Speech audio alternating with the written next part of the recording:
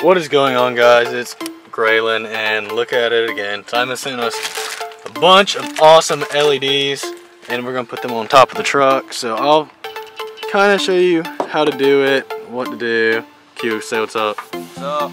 There's my friend Q. He's going to help me install the lights.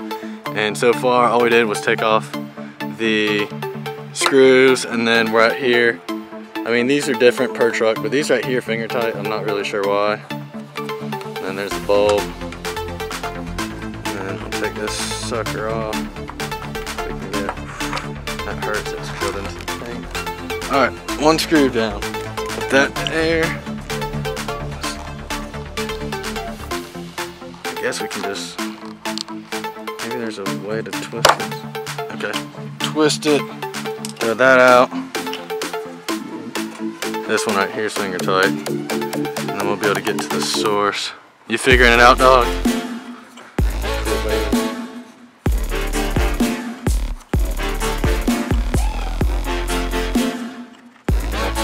This one light.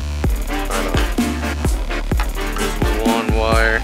And then I'll figure that out, and then I'll get right back to you guys. What is going on, guys? We're back. I figured it out.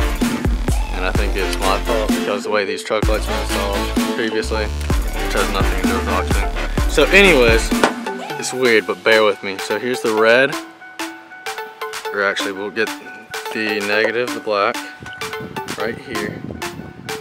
Touch some metal, and then touch red to black, and then see they work.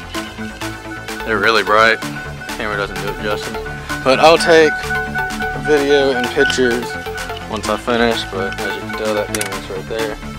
And yeah, so once I have these on, I will keep you guys updated. What is going on, guys? Well, I finished the install of the cab lights, and here's the finished product.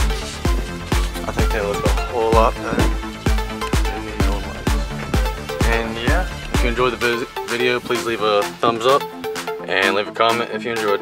Take care.